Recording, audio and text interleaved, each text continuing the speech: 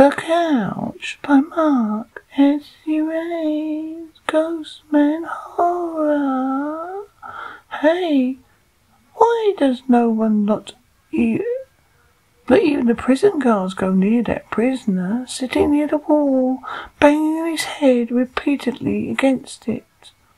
I replied, it is because of the brutal way he let his wife die. May I ask how?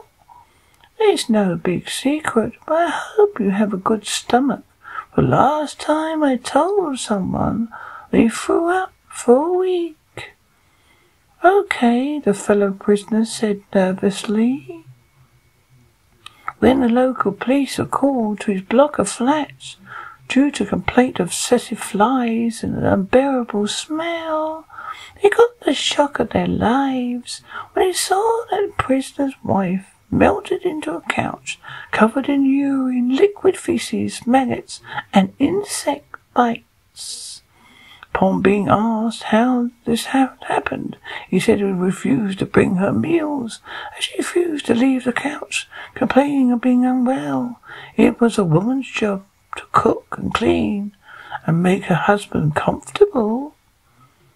He used to watch her urinate and defecate into the couch. It took the local police hours of careful peeling to remove his wife's body. This and the couch were the reason why the room reeked and the floor under the couch was buckling. With this, the prisoner, listening to the tale, ran towards the toilets as if he was in 100 meters race.